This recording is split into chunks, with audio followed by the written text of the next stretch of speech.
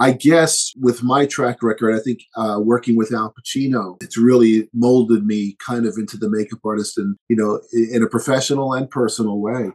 Bienvenido, John. Gracias por la oportunidad. Bueno, bienvenido también, Jan. Quisiera poder hablar sobre un poco de los inicios de John y de sobre, bueno, cómo fue la inspiración de crear un maquillaje que tenga que ver con temas médicos. Me refiero a Basket Case y de Jatenjor. So, can you please tell us more about that? How did you begin in the field and how your experiences eventually influence you to create the different styles of makeup that you have applied all these years? Oh yeah, sure. I started by writing a fan letter to a famous makeup artist whose name was Dick Smith, and Dick Smith did the makeup in The Exorcist, all the special effects makeup, and he did Marlon Brando and all the makeup in Godfather 1 and 2. So I come from a very nobody in show business in my family.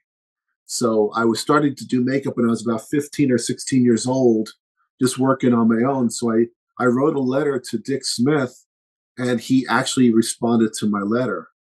And I tell people it was like being stranded on a desert island and writing a note and putting it in a bottle and throwing it into the ocean.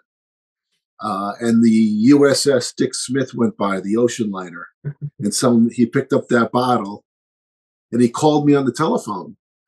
And I was about 15 or 16 years old.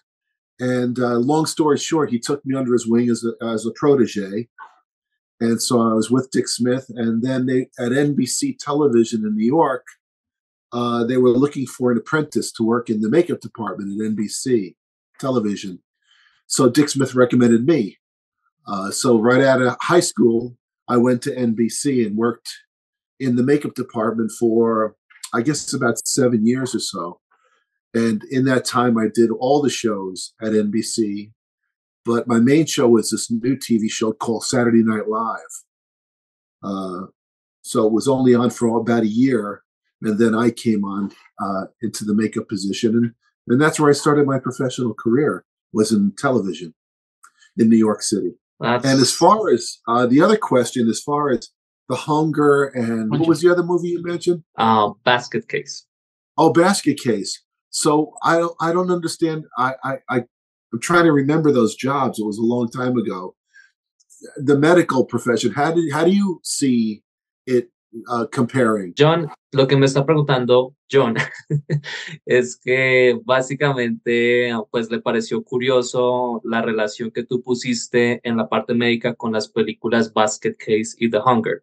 Entonces él te quiere preguntar a ti de dónde salió esa relación, o sea, desde qué perspectiva tú la encontraste. Mira, en Basket Case es sobre el deformamiento médico y en The Jatenjor es sobre la gerontología. That John was saying that that if you found like a medical link between the story and those two subjects, those two medical subjects, which in the case of Basket Case, sorry for the redundancy, is medical deformity, and in the case of The Hunger is the medical thing of gerontology. Oh, well, I never got that. I'm a pretty simple guy. If that's what you get from it, that's great. Medical deformity, Basket Case. Yes. Yes.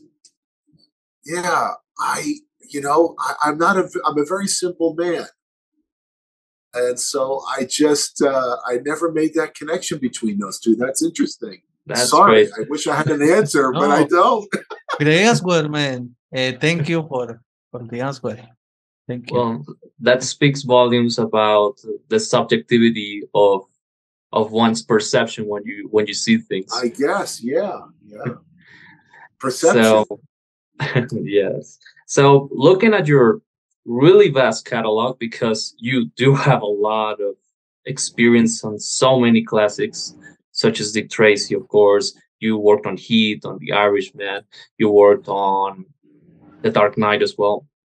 we were in our many conversations. We were speaking about diversity, because I asked you once, how were you able to work on two really different types of comic book movies, because Dick Tracy is very much like a surreal thing, while in Right. Dark Knight is more like a realistic thing, but Yeah. you could still have work on something that makes it memorable. So, for our audience to know, how have you felt working on different types of films all these decades of career, and what was like the most fun experience that you had on the makeup department?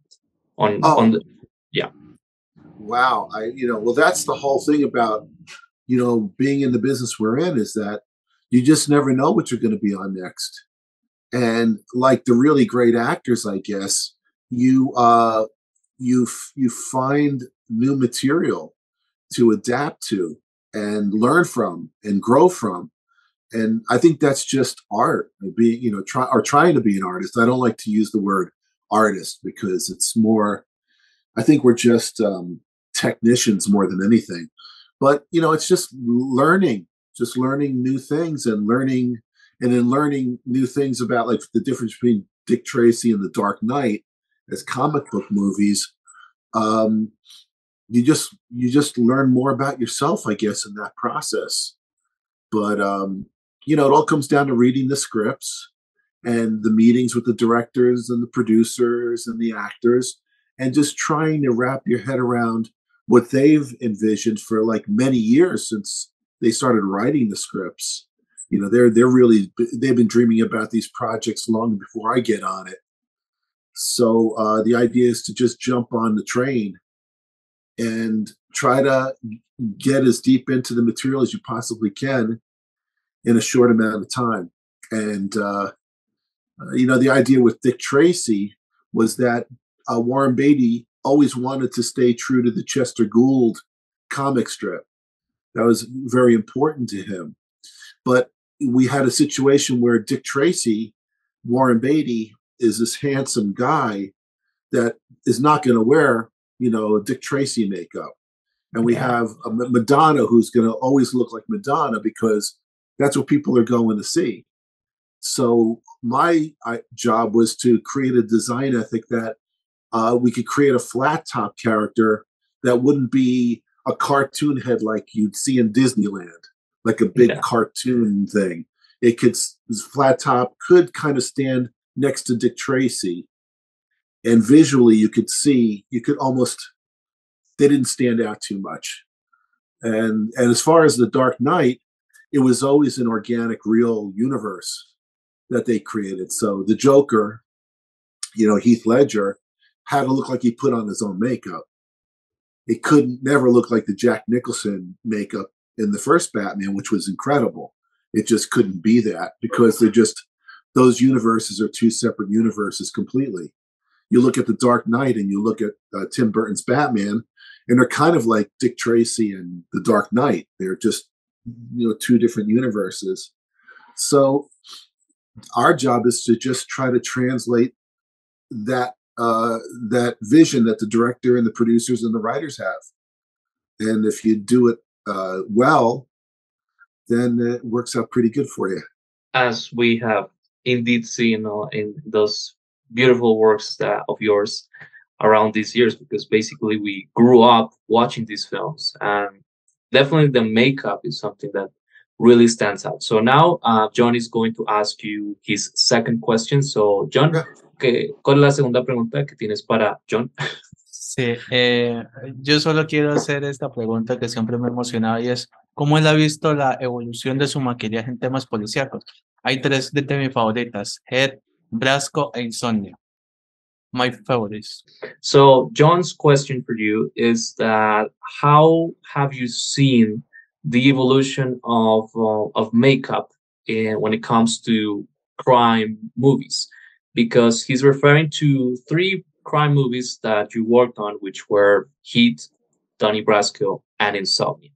So that's basically the question. How have you seen the evolution, and also tell us a bit more about the experience with those projects? Because usually when people talk about makeup and effects, they talk about things like what you did on Dick Tracy or something like Robotin did on The Thing. Oh But yeah, incredible. sometimes when it comes to these more realistic types of movies, like gangster movies or crime movies, sometimes the makeup is like more subtle because it's not flashy or anything, but still it demands a lot of work, especially when you're trying to recreate certain things like gunshots or the personification of a real life person. So how did you see the evolution of makeup within that genre, and what was your experience working on those types of films?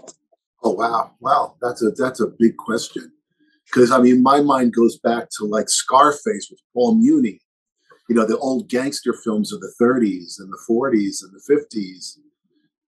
And you know, the other films I've done was like Year of the Dragon. It was about the Chinatown gang wars, and it was about that organized crime, the Tong Wars in Chinatown.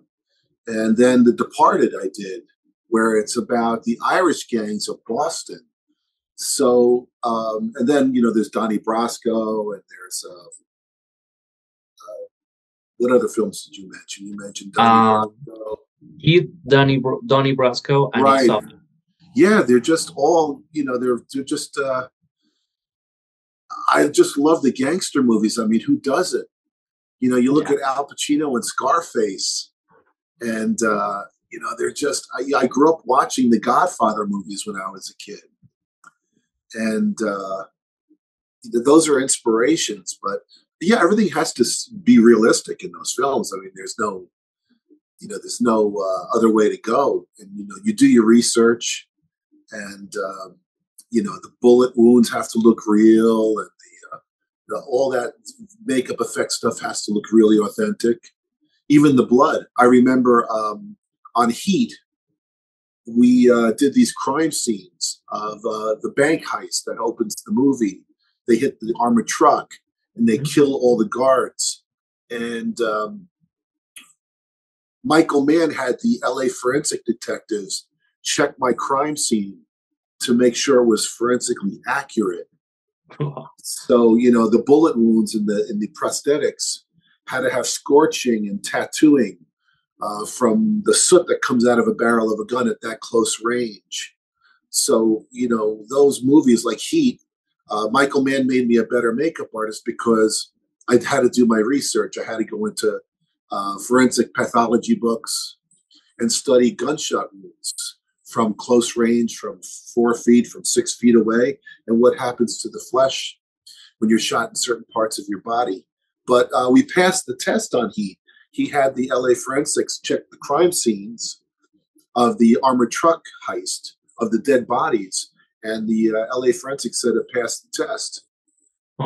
We had to do blood that was from the victims that was 10 or 12 hours old. So we had to make sure that the blood trailing from the bodies was forensically accurate, because blood goes through life changes and when you die. So all that stuff has to be realistic. And we tried to make it really realistic in the movie Heat. Yeah, because Michael Mann is usually one that is about, I mean, he has a very particular style where it's stylized, but it's also realistic. And also because the story of Heat is based on an actual event of an officer who hunted down this robber. So obviously, I read that that some of the some real criminals were interviewed by the actors in order to get an accurate depiction of it. And also the famous anecdote that the Navy SEALs show the shootout scene because the way that Val Kilmer reloads the machine gun is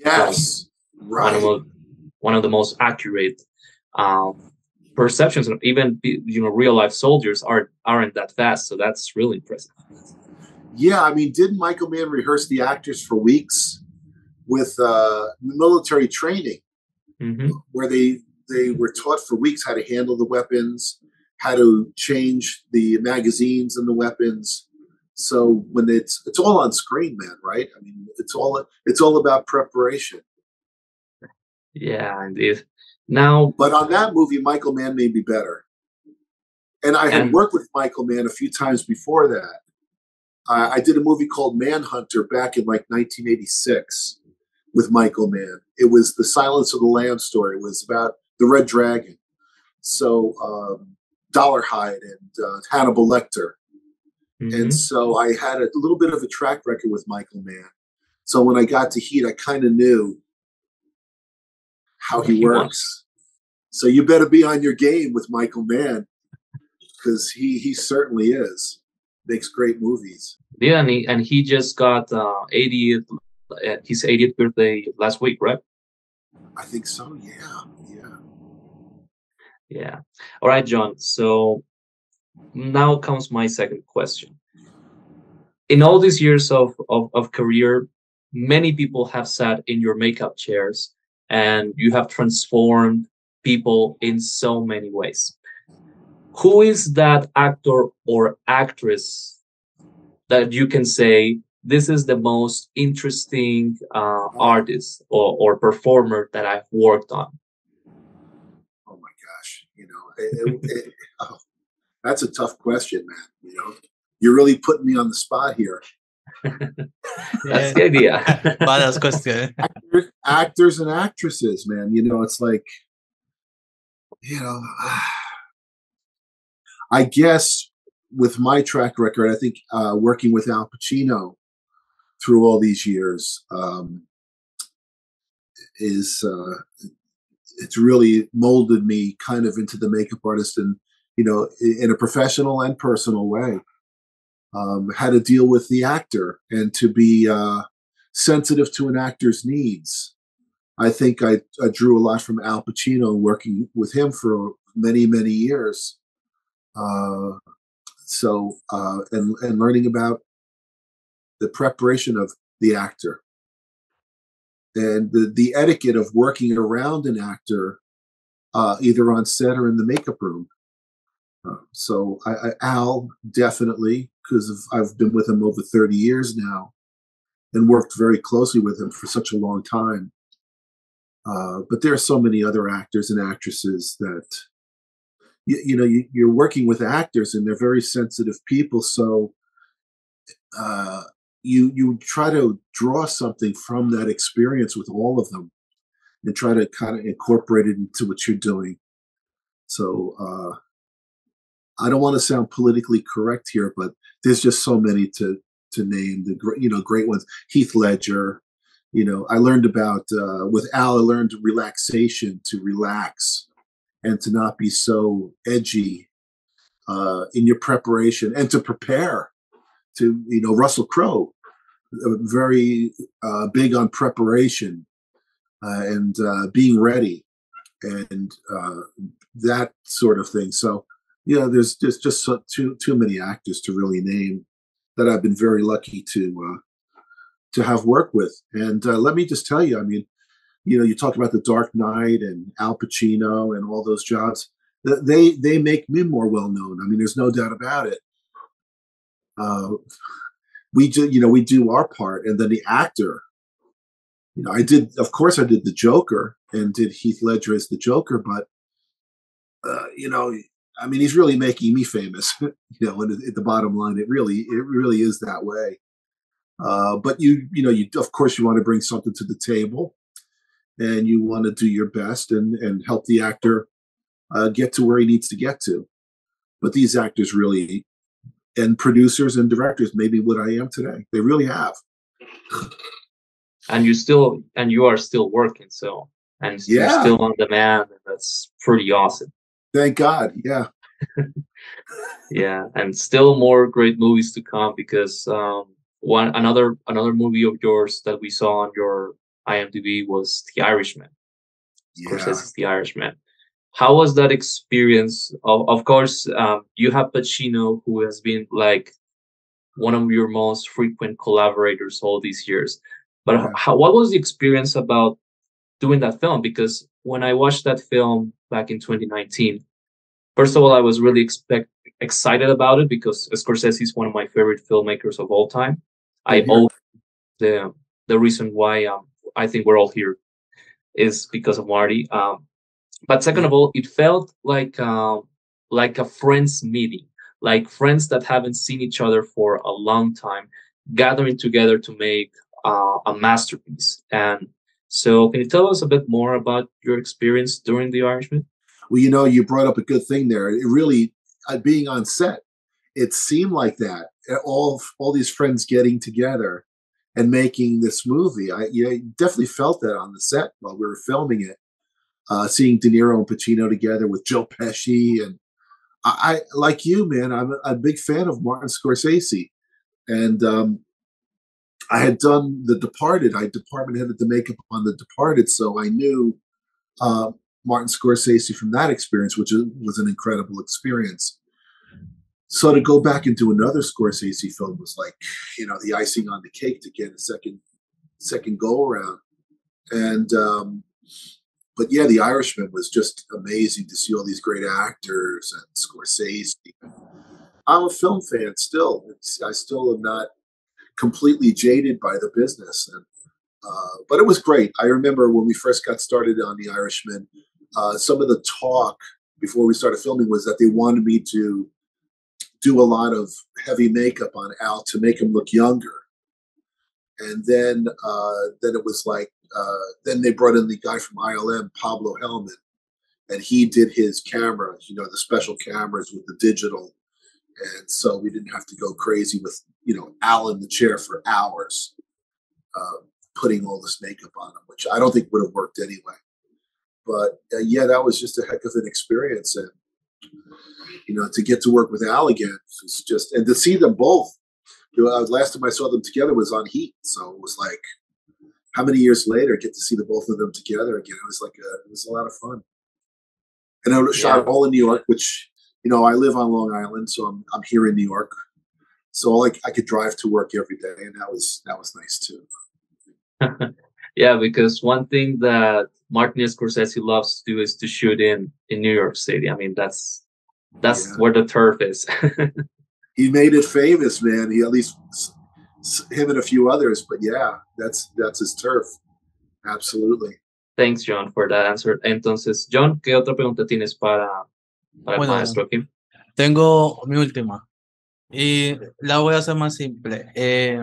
Tú hablaste sobre el tema de Al Pacino, ambos, y me pareció excelente, pero lo más importante es saber cómo él construyó la esencia de Al Pacino en los temas de cine de mafia. Bueno, me doy dos referencias y que me cuentes una experiencia en The Cotton Club. Yo moriría en paz por eso. Okay, so John is asking about coming back to the theme of your collaborations with Pacino as one of your most frequent collaborators. Like how you and the actor have found like a great essence in order to make the characters work, and also John would love to know at least an anecdote or more about the experience of you working on the Cotton Club, because that's one of his favorite movies. Oh, no kidding. The Cotton Club. Yes. Yeah. You know about that one. That's how you weren't even born yet, were you? No, there's no way. Yes. I know my favorite. Oh, yeah, man. Well, yeah. Well, the thing about working with Al is, he has a way of not demanding how it should look. He has a very subtle, beautiful way to kind of guide you toward what he's thinking for each character. And it's just an incredible situation to be in. To actually see Al Pacino develop a character and to be a small part of that is just, it's amazing. And he lets you play around. It's very loose at first. The first few makeups that we try and ideas, it's just talking about stuff. It's not even really doing anything yet. And then, I'll make a few. He loves noses for some reason. He likes to try noses. So, we always seem to be like on Donnie Brasco. I made all these different kinds of noses for him. And then in the end, he didn't need a nose. And we all knew that anyway. But it was part of the process to help him it's like trying on different ties or a jacket or hat. It's just like another way for him to get to where he has to get to. But as far as the Cotton Club, man, that was another thing that I got through the makeup artist Dick Smith. I was because Francis Ford Coppola directed the Cotton Club, and Francis wanted Dick Smith to be involved in all the special makeup. And I think Dick was busy on something else. So he recommended me to go in and do the movie and to be kind of work with him as a consultant, Dick Smith. So I'll never forget, I think I was like 26 years old when I did the Cotton Club. And I had to go in to a meeting to meet Francis Ford Coppola, to meet Robert Evans, the producer. And I think the production designer, Richard Silbert, was there. And I think one of the producers, Barry Osborne, was at this meeting. And I went in with Dick Smith. So we all went to, it was at Astoria Studios where we shot the sets on the Cotton Club. And I went in with Dick Smith. And here I am sitting, I'm a 26-year-old kid, about to be in charge of the prosthetics on the Cotton Club with the guys who basically created the Godfather movies. It's like, I hope I don't screw this job up. I just hope I do a good job here. And it turned out really good. And but that was a great experience working on the Cotton Club. Got to do all the effects makeup and the Dutch Schultz makeup on James Remar, who played Dutch Schultz. He's wearing a rubber nose and a whole thing inside his mouth to make his face look fatter. And Dick Smith trimmed his hairline back about 2 inches. So that was a big makeup that had to be done every day. And then there was all the other effects makeup throughout the picture. But that was a great experience because not only did I get to work with Francis Ford Coppola, but Barry Osborne and Richard Silbert would later go on to the movie Dick Tracy.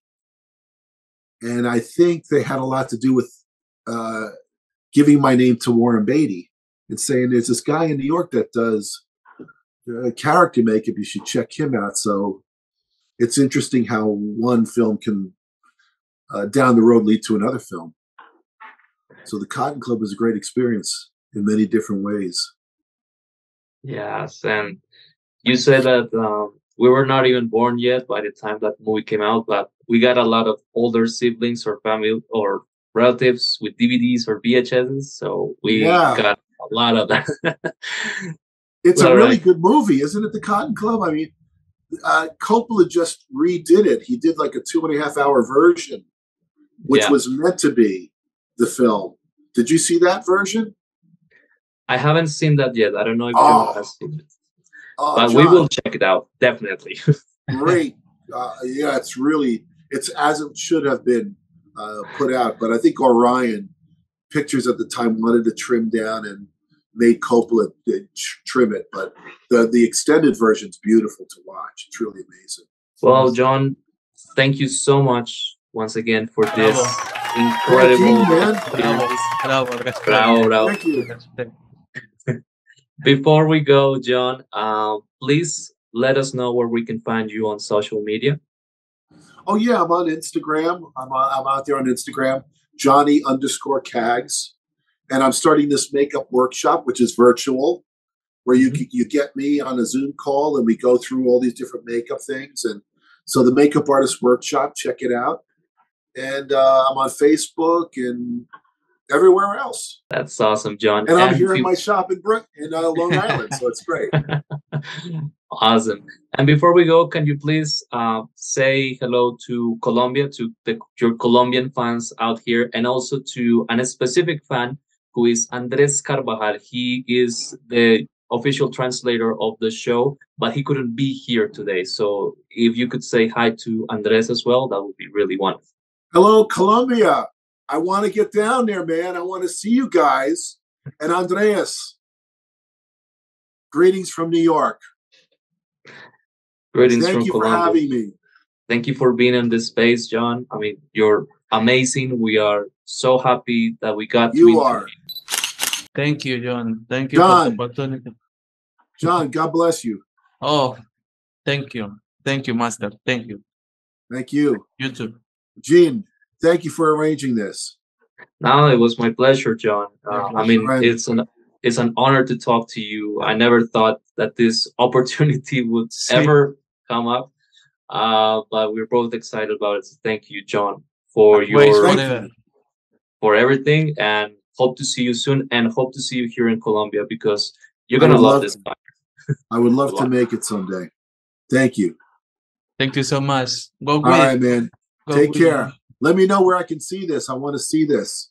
Oh, yes. Sure, yes, sir. Yes, all right, guys. Unless it's posted, we will share it with you. Okay. Beautiful. Thank you.